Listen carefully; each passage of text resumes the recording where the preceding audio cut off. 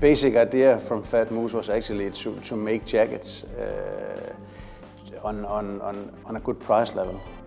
We actually thought that there was a lot of very, very expensive jackets out there, and we would like to go in on a level that where everybody could buy a good jacket for a good price in a good quality.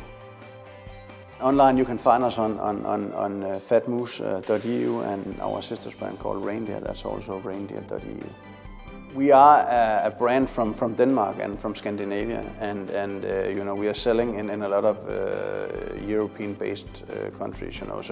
So we think it was a good idea to use this also, because we are not only a Danish company, we are a European company. So it made good sense for us to be Fatmoose.eu.